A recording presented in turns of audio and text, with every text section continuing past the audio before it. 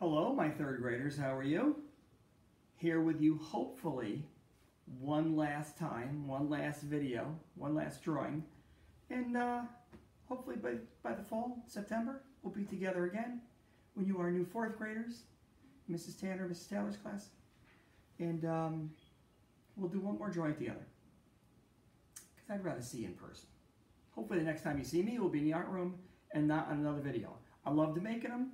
Certainly love getting your pictures back. Some very cool Snoopies. Really good Snoopies, by the way. Really good Snoopies and good lemurs and some really nice Charlie Browns. Okay? So, I don't know if you're going to know who this next character is. I don't know. It's from a movie. It's called Guardians of the Galaxy. Might be a little young for third grader. I'm not really sure. But this is Baby Groot. G-R-O-O-T. So in the first movie, Groot is this big giant tree-looking creature with branches for arms and roots everywhere and stuff. And I don't want to spoil it for you, but something happens at the end, and they end up growing another little baby Groot. And you can see our little baby Groot is growing out of this little pot, this little potty plant. So we're going to draw this picture. I think you're going to find this drawing pretty easy to do. So you're going to need a piece of paper and a pencil and an eraser, and you're going to want to turn that paper vertical, up and down, okay? Because Baby Groot is tall, and he's not very wide. And we're going to do this drawing together. You can see his little picture right here. There's little Baby Groot.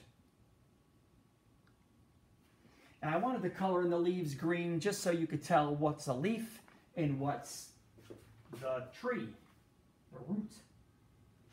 Okay? Hope you guys are probably just finishing up with all of your schoolwork from your teachers.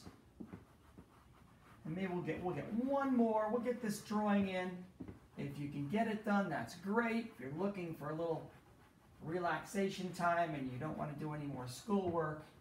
Of course, the weather's getting really nice outside, so I'm sure you guys are outside as much as I am. Okay, so I'm going to break this drawing down into 3 sections. Our bottom section is going to be the pot where he's growing out of. The center section will be his body and his arms. And then the top section will be his head. His head is oversized. It's bigger than a normal person's head. So what I'm going to do, I'm going to start kind of like by making a large letter U. A letter U. So what I'm going to do is I'm going to start up here, and I'm going to come down. So the bottom of my U is a little bit flat. It's not perfectly flat, but it is, you know, it almost looks like we're making a tulip or doing a flower or something. So it kind of comes down, curves around, sort of flat in the bottom, and then curves back around. So that's kind of the shape we're looking for. And you can see what I mean by breaking it down into a third. If I took this, it'd be top third, middle third, bottom third. I don't know what size piece of paper you're working on, but that's kind of, you know, so the head is a pretty good size. The head is, you know, a little bit bigger than the other parts. Now, he is a tree, so he's got little branches and little things growing up. It looks like his hair's spiked up, but he's actually a tree. So what we're going to do from this line to this line is we're going to draw little kind of like pointy little triangles. And they can be different sizes, they can be different directions. Right? Almost looks like flames of a fire. I'm even going to I'm going to add a little one over here. I'll add a little one on that side. And I'm going to add a little one on this side. Actually, that might be a little too low. Okay?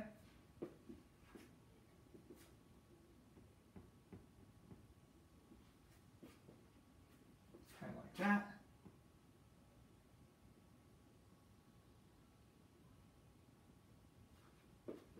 And we can even have some peeking out if you want to overlap.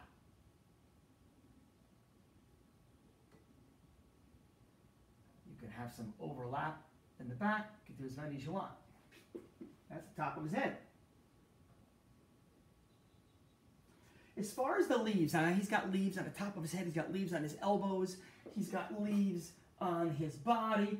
I'm going to wait. We'll go back at the end. And that way, once you start making the leaves, it gets easier because you're doing a bunch of them. So we'll go back and do the leaves together. So for now, we're going to hold off on that part. Right now, we're just doing the branches or roots of his head. Now, Baby Groot has big eyes. So right about in the middle, maybe a little bit more toward the bottom. Two nice big round eyes. He's going to have a little mouth, very small little smile. Now he's got these gigantic pupils. His entire eye is a pupil. So we're going to do a couple reflections in each one. So up in this corner, I'll draw a nice big circle. And then in the middle, I'm going to draw a smaller circle. Now, if you're going to color this in, you're probably going to want to wait. If you're only doing a pencil version, then you could probably color it in with your pencil. But if you're going to color it in later, I would wait and do this black with a black marker or color pencil, whatever you're using. But since my pencil is a black marker,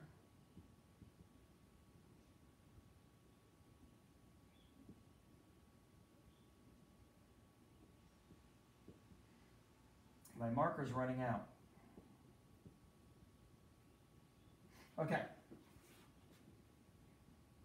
So you have two nice, a big reflection and a small reflection in each eye. Okay, so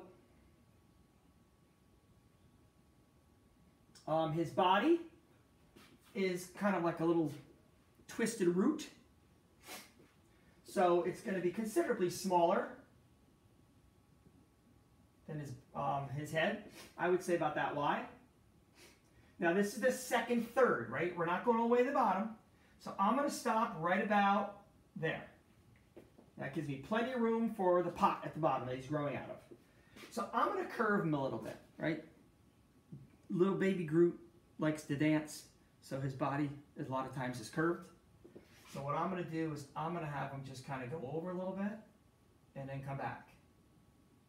Just to give the body a little bit of pizzazz. So I'm going to curve it a little bit.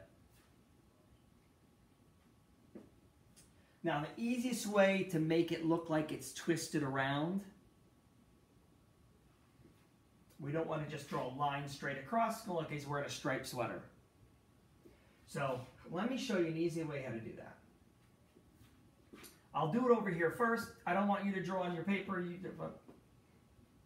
just gonna practice. I'll practice. You watch. Okay? So what we're going to do is lines like this. They're going to go kind of like that. Those are the lines. They go down a little, slant, over, and then down, like that. Okay? So that's kind of the shape that we're going to be doing.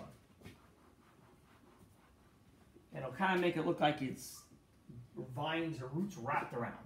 Right? So I'll start here, over, touch.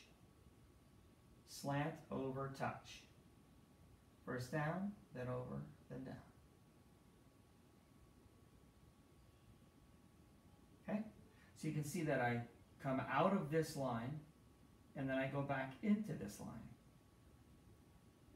That way it doesn't go straight across. It looks like it's wrapped around, right? So you go down, so here's the body.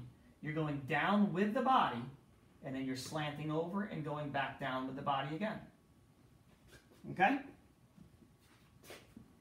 And if you can get the knack of that, then wrapping the body and the arms and that will be a piece of cake. So, before I do the arms, I want to do the pot at the bottom. So, here's the easiest way to do the pot. We're going to do the top of the pot first. I'm not going to start at the bottom of my body. I'm actually going to come up.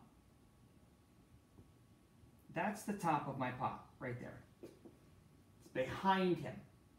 So what I'm going to do is I'm going to come down to almost a point.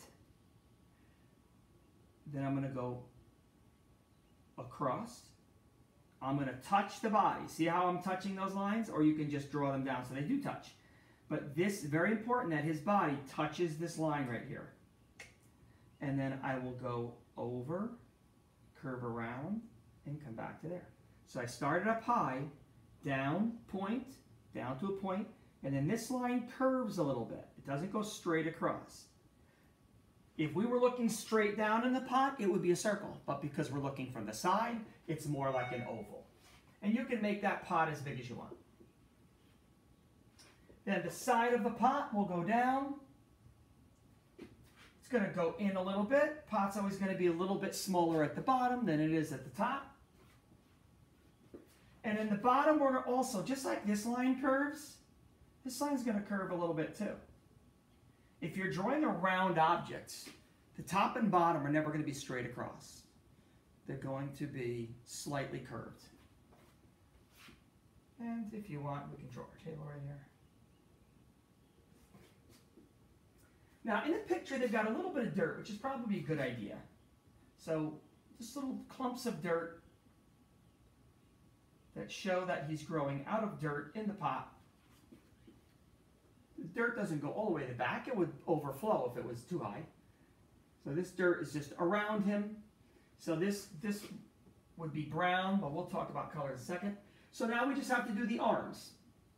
I'm going to do the same thing that I did for the body. I'm going to draw the sides first, and then we'll do the wrapping. So right about here, this arm is going to go down, and then it's going to go up, and it's going to go down and up. Okay? So what I'm going to do is I'm going to go to the top line. At that very top line, I'm going to make a thumb. And it's just a little finger sticking up. That's all. Just go up, around, and curve back down. Okay? And then this line down here, you can see that it's not touching the thumb. This line down here is going to curve out and around and back. We'll make that a finger.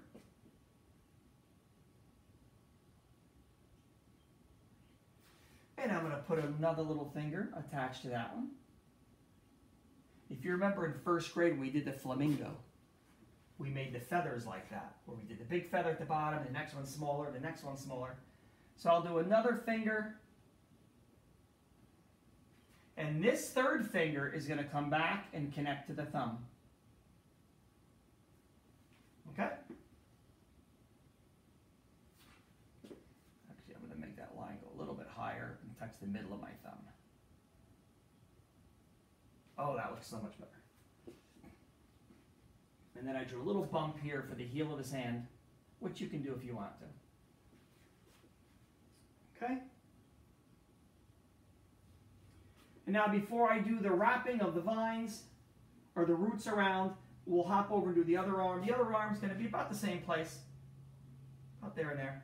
Except this one, I'm going to start on the bottom one. I'm going to go down and curl around. I'm going to stop right before I get to the body. And I'll do the same thing with the other one. Down. Whoops, that's a little skinny. And right around. Okay? So what I'm going to do is I'm going to come to this inside line. That's the first one I made. I'm going to touch the body. And I'm going to go down and just kind of curl around. That's his finger. Okay? So that's really hard to see there. So here's his body. And here's the two lines. Okay. I took this inside line and I just touched the body and came down and then just curled out and just kind of like made like a little finger. And you could do more than one finger if you want. And then this line will just come down and just attach that one. Okay. Now we're going to do the same thing when we wrap. Right, I'm going to go down. It's kind of like a backwards letter S. And it kind of looks like it's wrapped. The trick is the lines are slanted. They don't go straight across the body or straight across the arm. They go on a slant. So it looks like it's wrapped around. Okay? Okay, so now we're going to go back and do our leaves. When you do your leaves, they can be big ones, they can be small ones, but what you want to do when you make your leaf is just do a slightly curved line, and then it points at the end, and it kind of comes back. So, small, wide, pointy. So that's kind of what you want your leaves to look like. They're kind of football shapes, pointy on both ends. So, I'm going to maybe do a little leaf coming out of the body. And you can do a little line in the middle of the leaf, right? You can go like that, and then put a line right in the middle. And I'll put one over here on the bottom of the body. Put one right at his elbow. Maybe this elbow. And I'll put one maybe over here on the side of his head. One up here, coming up the top of there. And you can do them wherever you want. Some on the sides. You can do some on the tips of the roots. Or the hair, whatever you want to call it. You can do as many leaves as you want. And that's our baby Groot. So here's the picture. I don't know if I showed you this before. So baby Groot is, his pupil is going to be black. His body is going to be brown. Probably want to go with a lighter brown, I think, because then you'll be able to see your lines better. If you have something dark, you might want to trace your lines first, because if you only have pencil lines for those lines wrapping through his body and his arms, and then you color it with a dark brown, your pencil line is going to disappear. So if you have a marker, you can trace it first, or you can even trace those lines with a dark brown colored pencil or a dark brown crayon, and then just color in the body with a lighter brown. You could do that too. And then the leaves would be green. That way it gives you a little bit of color pop on there. Okay? And that's our baby Groot. So please make sure you send these back to me. So I want to thank all of my third graders and your parents for not only doing the drawings, but getting them to me so that I could see your artwork. So thanks, Mom and Dad, for that. So when you're done with your baby Groot, make sure you email them to me, mdelpazo@germantowncsd.org. Okay? So I can't wait to see your drawings. And hopefully the next time you see me, we'll be in the same building. Okay? We'll see you later, third graders. Take care.